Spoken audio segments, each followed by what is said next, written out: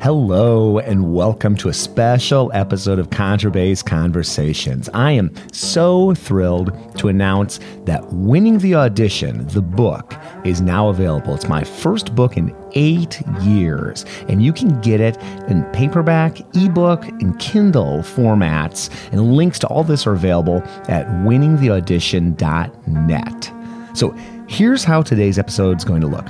I'm going to read some feedback from people about the book. I'm going to share National Symphony bassist and Peabody Conservatory faculty member Ira Gold's wonderful foreword to the book. I'm going to read that to you. And I'm going to play you some highlights from the 4-part podcast series, Winning the Audition, which inspired this book. And, while the book, it's about auditioning, obviously, and the processes that successful auditioners use inside the practice room, outside the practice room, I really see it as a book about how to persevere and accomplish a task, how to develop and implement good habits. And these are skills that you can apply to anything in life, not just auditioning. So whether or not you're auditioning, I think that this is something that you'll get value from. And my vision going forward, this book began with a podcast series, but it became something quite different, and it'll continue to evolve over time. I just wrapped an interview with Caleb Quillen, who just won a spot with the Kansas City Symphony. I'm continuing to speak with bass players each week, most of whom have won at least some sort of audition, and I'm starting to talk with musicians outside of the bass world, like Rob Knopper of the Metropolitan Opera. So I definitely see another edition in the years ahead. I see this book evolving over the years, and I have all sorts of ideas for related projects as well. I have a list of projects like this that's, I think, at least 35 different topics. So stay tuned for that. And over the next few weeks, you'll be able to find it in even more places like Barnes & Noble. I'm finishing up the audiobook version this week, and you'll be able to find that on Audible and Amazon. And as these things become available, they'll all be linked up at winningtheaudition.net. I'd like to give a shout out to D'Addario Strings for sponsoring Contrabass Conversations. Thank you so much, D'Addario. I'm playing their Zyx strings right now, really enjoying them. They're this gut-like tone. They're rich. They're colorful. They're great for pizzicato. They're great under the bow. They're designed, engineered, and crafted at the D'Addario String Factory in New York. And D'Addario is offering Contrabass Conversations listeners the chance to win a free set of strings. Go to contrabassconversations.com/strings or visit the show notes and click the link, and you'll be taken to a form you fill out to be entered. So thank you, D'Addario, for sponsoring the podcast. Really appreciate it. So here are a few things that people are saying about the book. I sent some advance copies to people that I featured in the book that I quoted, and I got some wonderful responses. And so you're going to hear a few testimonials from people that are in the book, as well as some people that are not featured in the book, but that I sent an advance copy to. And if you have something you want to say about the book, you can absolutely email me, feedback@contrabassconversations.com. It doesn't matter whether you're 15 and in high school or whether you're a professional. If you have any thoughts you want to share, I would totally appreciate it. That would be wonderful. Feedback@contrabassconversations.com. So Owen Lee, who's principal bass of the Cincinnati Symphony, he teaches at the University of Cincinnati, College Conservatory of Music, and he also teaches at the Chautauqua Institution in the summer. He writes, Professor Larry Hurst likes to say, orchestras are the largest employers of musicians in the world. As a result, auditions consume the lives of so many aspiring classical musicians. We have all obsessed over them to the point of auditions becoming mystical events with their own lore and urban legend, that somehow they are one with some kind of secret handshake, studying at the right school, playing like a machine, selling your soul to the devil, etc. Jason Heath's new book, Winning the Audition, goes a long way to demystifying this frequently misunderstood and intimidating process.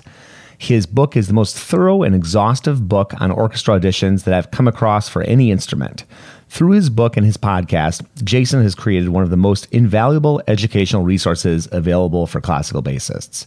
And that is high praise for me. I'm totally humbled to read that from Owen. Thank you, Owen, so much. I really appreciate it.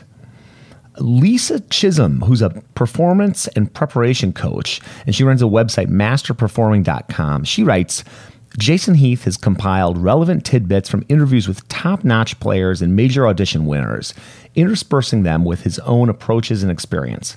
Part practical, part anecdotal, and part inspirational, this compilation is something that any musician on the audition trail can learn from. What I particularly like about Jason's approach is the idea that there is not one way to do things.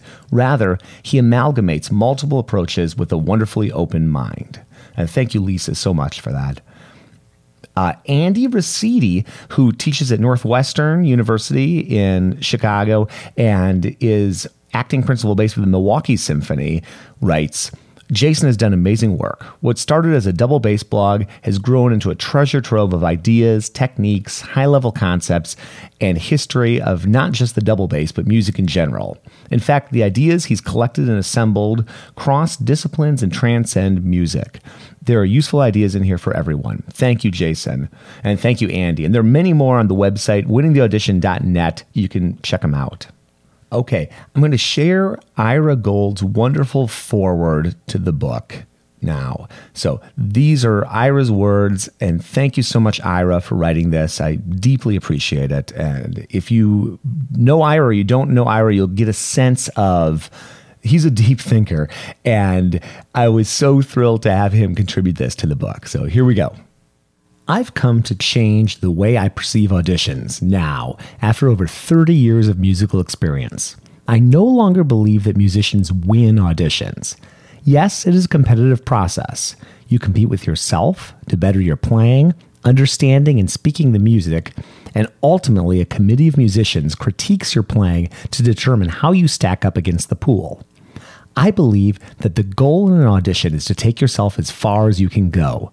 This is the last round of auditions, whether the final round, a super final round, a trial week with the orchestra, a one-year appointment.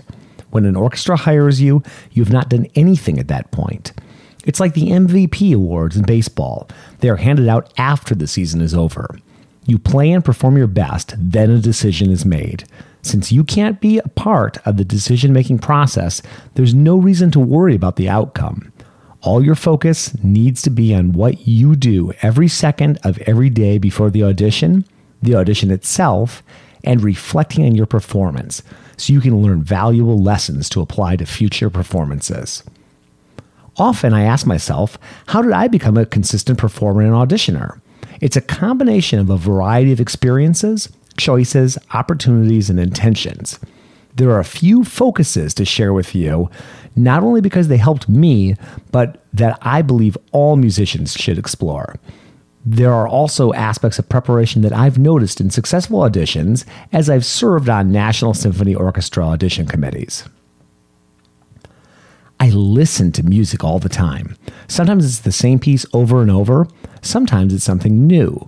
The key is to pay attention to what you are hearing. Why is it interesting? Or is it not? How do you feel when you hear this music? What characteristics or stylistic elements of a piece inspire you? How can you explore the same sounds on your instrument? If you are auditioning for an orchestra, you must listen to every single piece in entirety with a musical score and follow along. You have to know the piece by heart, almost as if you wrote it. It must flow naturally in your body at every nook, cranny, and turn of the piece. Once you hear and know the music, now you have a blueprint in your mind to bring to the instrument. Without ideas, practicing can be like writer's block or just a robotic exercise that has no freedom. I made practice sheets for myself in my undergraduate years at Boston University. Back then it was simple. Make a spreadsheet on Excel and print it out. I would head every excerpt or movement of a piece with a target tempo, or TT. Then I would put tempi, usually starting at half tempo, one tempo per field, in order so that I could visually see how many clicks on the metronome I would need to go from the slow tempo to the TT. I would decide to go up one click per day or some other frequency based on how many weeks I had before the audition. I would check off the tempo on the sheet as I practiced it to confirm that it worked at said tempo. Sometimes I would go backwards in tempi to revisit a slower tempo to see how things sounded. Eventually, the goal is that no matter what tempo you play something, you can manage the technique. Beginning very slowly helps your body to build efficient movement and choreography as you build muscle memory. Creative practice has been an evolving process for me, and more recently, it's become an obsession. How many times do we play a passage, then repeat it again, then repeat it again, then play it a little slower, then accelerando as we work back to tempo again? Then we tell ourselves, yeah, that's how it goes, and we go on to something else. This is one of the most inefficient ways to approach practice. It's not even practicing. It's noodling or just playing mindlessly. Practicing is a purposeful, diligent, organized, and efficient process to explore our technique in musicianship. One way to spice things up is to play passages forwards and backwards, or play it forwards but with reverse bowing, starting up bow if you normally start down bow. You could play a passage that is normally separate bowing all in a slur, or the other way around. If there is a bowing pattern that combines slurs and separates, invert it, turn it around, take the slurs out, put them back in, take the separates out, put them back in. The secret recipe here is that the music on the page can't play tennis or volleyball with you, so you have to play racquetball. The music is the wall and the ball is you. Only you can move, not the music. It's about trying as many different ways to play something or explore aspects of something so that you feel more at ease with your technique. If your technique is more intuitive and trustworthy, there's more room to be expressive and to share the emotions of the music with others. Another beneficial approach is to take any rhythm, measure, or cell in an excerpt and set it to your scales and arpeggio warm-up. This doubly reinforces your knowledge and trust of the mechanics that the music is asking you to achieve. So you've listened to music, you have the practice sheets that guide your tempo increases, and you are creatively practicing. Now what? Find out how you sound. Record yourself. This is a painful experience if you've never done it or gone long periods without doing it. We really don't know how we sound until we hear it played back to us. Through constant experience, recording and listening back to our playing, we can develop a more truthful perspective of what we actually sound like while we are performing. Over time, the more you record, the more you will understand about your tendencies, your strengths, weaknesses, and other habits that creep into the mechanics. Now that the audition is just around the corner, how can you get that real-world experience of what the audition will feel like before you're actually in the audition? Mock auditions, tons of them. Play for family, friends, neighbors, strangers, colleagues, teachers, anyone that is willing to be a sponge. It doesn't matter whether you get nervous or not, but it is more important that you are playing through without stopping and you are building a flow with the music. I always played a handful of mock auditions before every single audition. I played for my colleagues, and I set up visits to orchestra and string classes at public, middle, and high schools. If these mock auditions can take place in larger spaces, preferably concert hall size, that's ideal. If not, even a classroom is better than a small practice room. The bigger the room, the better, because it forces the ear to hear our playing as needing to be clearer, more articulate, and grounded, both in tone quality and tempo. A small space doesn't yield these specifics as much, and since orchestral performance is in a large hall, you must get used to playing in such a space. The experience of playing in a large concert hall by yourself is such a luxury that if you can be totally at ease with the sound, projection, and dynamics, you are on track for success. I began practicing yoga while a graduate student at Rice University, and this was one of the most profound realizations of my life. The body is the most important instrument you will ever play.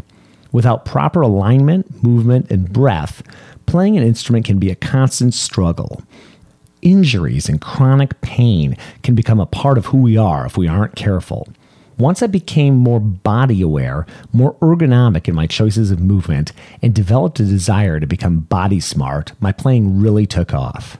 Sound and resonance became louder, softer, faster, slower, raspier or darker, and more or less intense depending on the musical style. There are no guarantees or magic solutions for success in auditions, but I do believe that there are core values and skills that all professional musicians possess. Once there is a confirmation of impeccable technical skill, including intonation, clarity and shifting and bowing, superb tone quality, and rock-solid rhythmic vitality, there begins a process of assessing the artistic qualities. Dynamic range, vibrato choices, shaping phrases beautifully and comprehensively, displaying variety of bowing and sounds as musical styles differ, and proper tempi are specific aspects of artistry that separate the extraordinary players from the pack. Though the training and dedication to achieving placement in a pro orchestra can take years, if you stay in an always evolving, learning and growing mindset, it can lead you towards your goals. Ira J. Gold, National Symphony, Peabody Conservatory. So that's the foreword from Ira, and thank you so much, Ira, for writing this for the book. I'm so honored and thrilled to be able to share your message with people. Now what I'm going to do is take some highlights from the Winning the Audition podcast series. So that was 4 episodes that came out in the summer of 2016. And these are just a few tidbits that I really like from this episode. It's up at contrabassconversations.com, and I'll have a link in the show notes. So here's some highlights from Winning the Audition, the podcast series. I guess everybody understands that prior to about 1970, before the screens came up, that it was who you studied with that was everything. Because your teacher had the access to the conductors. And they could usually make a phone call and say to whoever, whether it was a Reiner or a Schulte or whoever it was at the time, I have a great student here. You're going to be in town next week with the orchestra.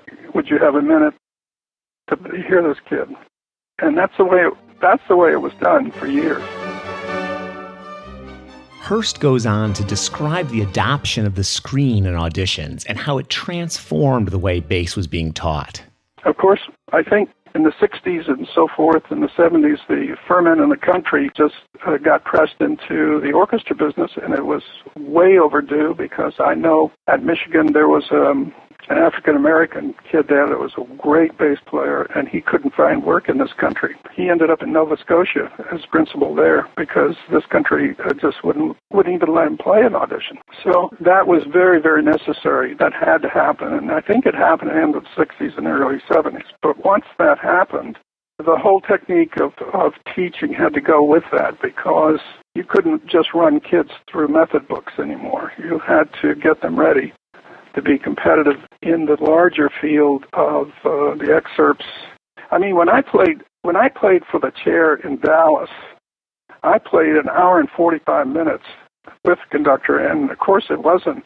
I played 2 Brahms symphonies. I played 3 Mozart symphonies. And I'm talking about first and last movement and so forth. We had the time to do that. Of course, nothing was really perfect, but the conductor could get a real insight and overview of what I could do as a musician because of the time element. Of course, they can't do that now. It would be impossible to run an audition like that now. And not to mention the fairness factor and all the rest.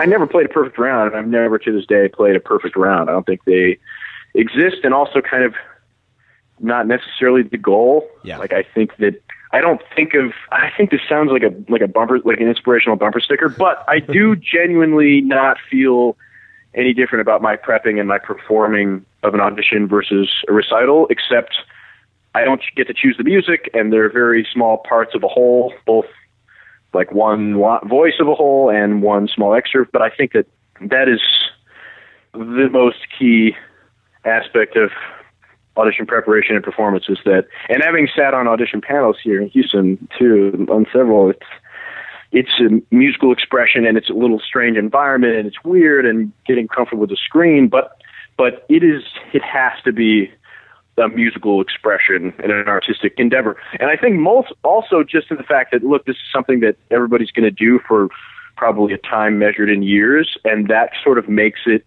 potable, but also exciting and fun and rewarding, artistically rewarding. So I don't think it's not a scantron, it's like we work in a field where you don't get jobs with scantron tests or SAT tests or job interviews. I just think that even if you have to trick yourself a little bit, fool yourself a little bit, I think the more that one thinks of an audition like a recital, the better it's going to be for everybody involved.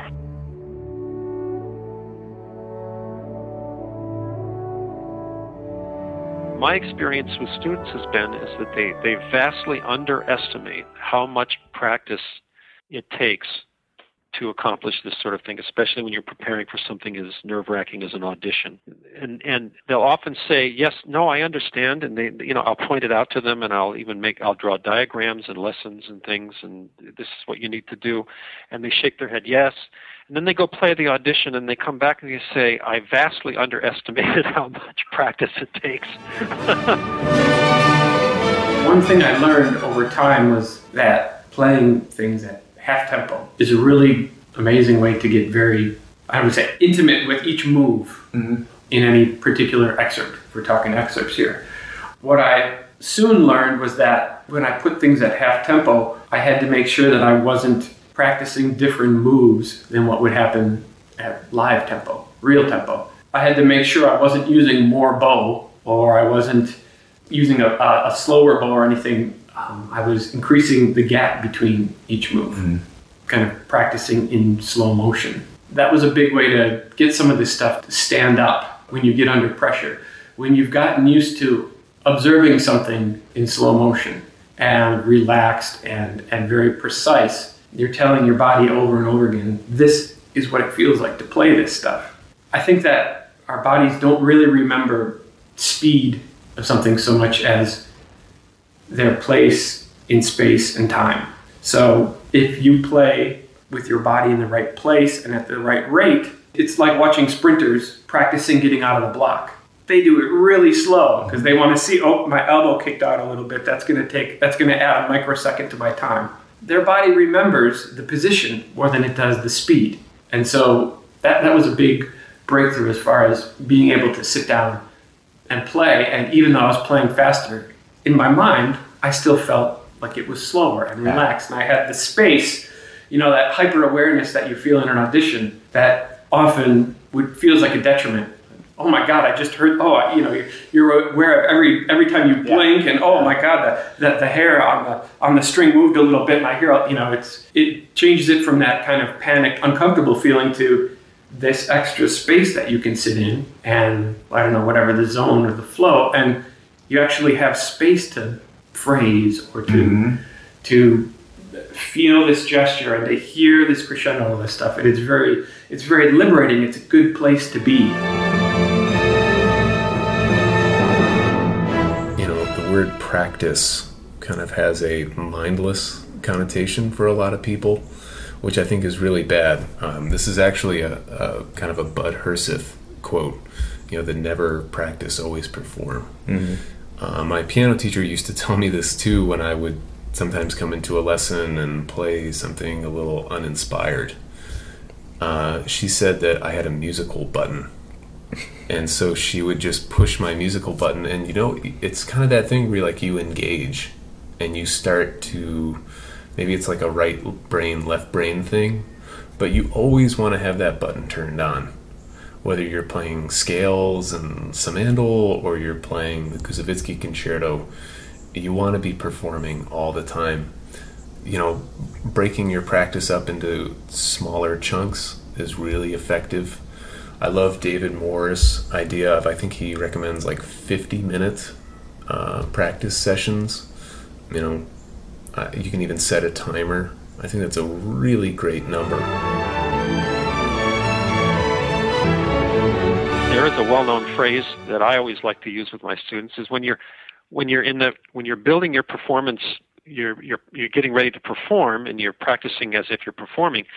What you need to do is you need to imagine that you are, when you're in the practice room, you need to imagine or visualize what it's like to be, where it is. If it's in an audition, you got to imagine being behind the screen in a darkened hall, having walked down a long hallway first before you having to play this audition. You have to imagine that. You have to imagine this from your practice room setting.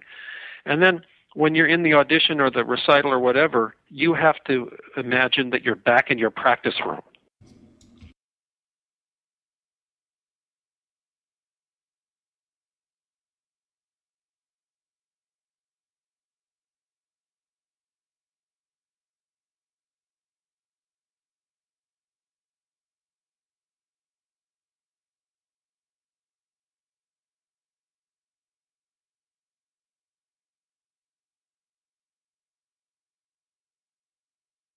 in my preparation, I would wake up every morning at 7 o'clock and do my technical routine, get it out of the way first thing in the morning. I'd be done by 8:30, and then actually, when I was preparing for the Cleveland audition, I had a job with the Seattle Symphony, and I had a baby, and so I had to find a way to work that into my life. And so any student that tells me that they can't find time to practice, I just don't buy it, because I know you have classes, I know you have final exams and everything else, but that's just not that's not as busy as having a child and having a job too. So because I've been in both of those places. So I would go to my morning rehearsal that morning. If you're a student, you go to your classes in the morning, and then I would practice from 2 to 3:30 in the afternoon, unless I had a rehearsal in the afternoon, and I would really break down my excerpts instead of just running through things, just sort of pounding them out. I hate the idea of pounding out excerpts.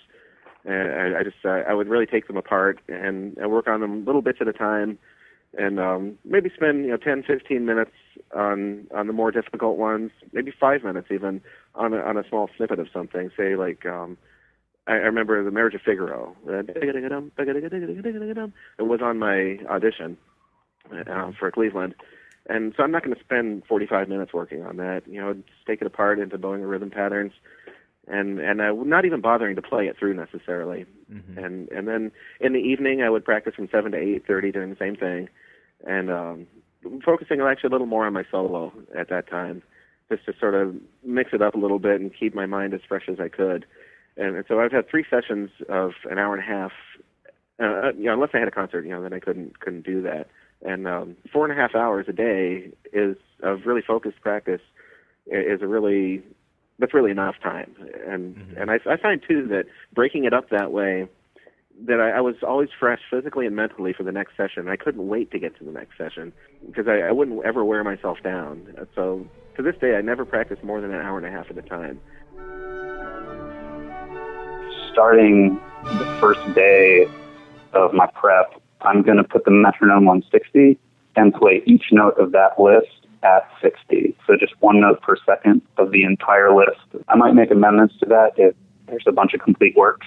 Mm-hmm. Sure. But for the lyric list since October, almost every single day I've been playing each note of that entire list at, let's say each note is a quarter note 60 for almost 3 months. And that just helps you solidify the pitch, because if you can play something in tune slowly, it's going to be better in tune fast. The opposite is not true at all. The tuning is still happening every single day, even the morning of the lyric finals, actually the whole list start to finish. Yeah, so that's what my preparation looks like.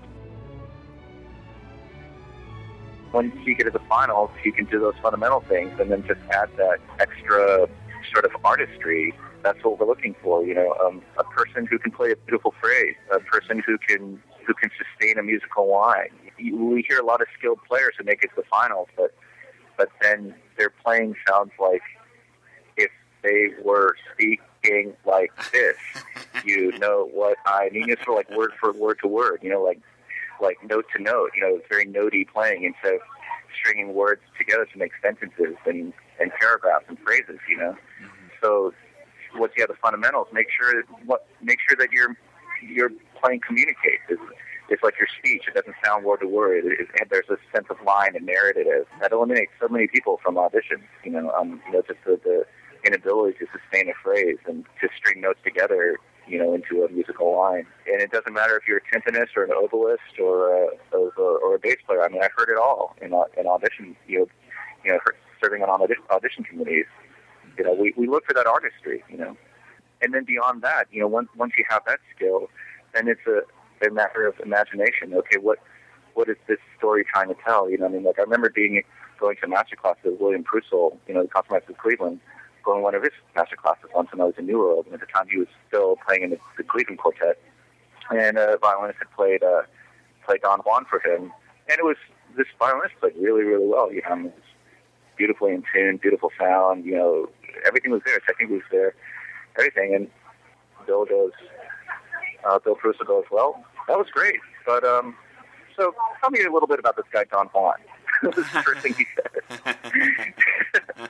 And so he and the students started painting a portrait of Don Juan. He thought he's handsome, He's dashing, he's charming, and he's a son of a bitch.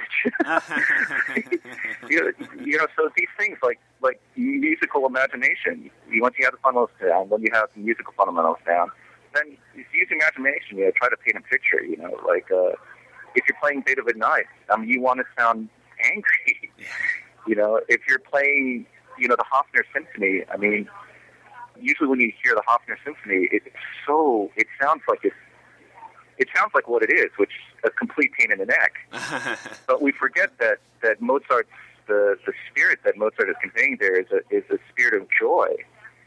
Or the Von Hall Concerto, usually when I hear people play the Von Hall Concerto, it sounds like what it actually is, which is it's not easy. There's a lot of labor involved. But this is like the Hofner Symphony. This is a piece that's full of joy and elegance. It should be like a glass of champagne. It should be light and wonderful and sparkling, and just put a smile on your face. And that's one thing I think people tend to forget, especially in auditions, because I think a lot of people get into the wrong mindset that it just has to be, people are just looking for a machine, just perfection, just like a robot, And yeah, the roboticism, that might get you out of the prelims, but it won't win you the job because if you're playing like a robot, you're going to be there in the finals with about 10 to 20 other people who can nail the notes just as well as you are. But the audition committee is going to pick the person, the guy or the gal who is playing with that artistry.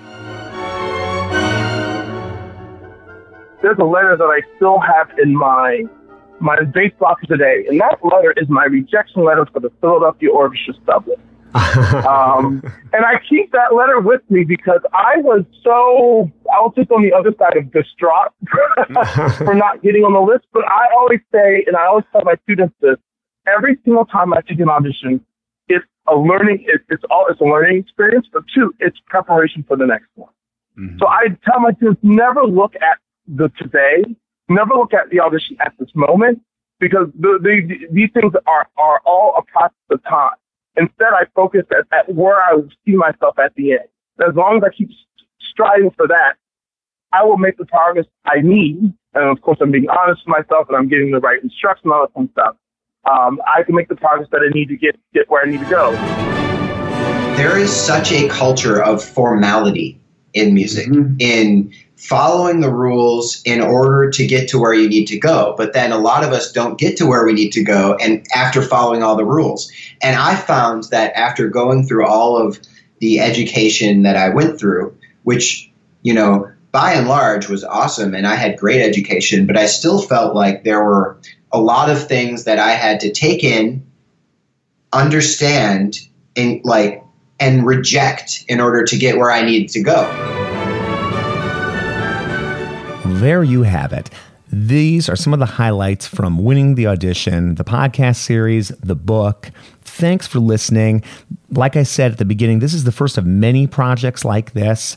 I'm really excited to get this out the door and get this to you. And the response has been great. It's been better than I ever anticipated. If you'd asked me 4 or 5 months ago, Jason, what do you think you'd be doing? I'd never say, writing a book about auditioning. And that was not even on the radar for me. But it's been a great journey. It's been a lot of fun. I see this project continue to kind of be a living document going forward. So expect maybe in a year, maybe in 18 months, who knows? I have no idea. A second edition. Expect this to expand outside of the world of bass. We'll just see what happens. I don't know, but I am so thrilled to put this out there. Putting a book out is so much harder than putting a podcast out or anything like that. It's kind of like taking all your ideas and trying to actually coalesce them into something, to a standalone document, which if you're somebody like me who's constantly putting out content every week, audio form, written form, blogging, that's it's just like a river of ideas and thoughts, and the dialogue continues. And a book is like this standalone thing. It's like this mountain. So I remember why I was reluctant to write another book now. And I'm remembering back to 2008 when I was working on Road Warrior Without an Expense Account, my first book. But it has been so much fun. I'm so excited to get the audiobook version of this out there. It feels very meta to now be reading some of the words that were from these other podcasts that I pulled in. But I think that's going to be a great addition. That's a little bit of a longer process. So hopefully that'll be out by the end of 2016, but we'll just see. So winningtheaudition.net. Check it out. Let me know your thoughts. Email me, feedback@contrabassconversations.com. Back to your regularly scheduled Contrabass Conversations episodes. After this, no more talking about winning the audition all the time. But thrilled to get that out there. Hope you enjoyed this special episode today. We will see you again soon for more life in the low end of the spectrum.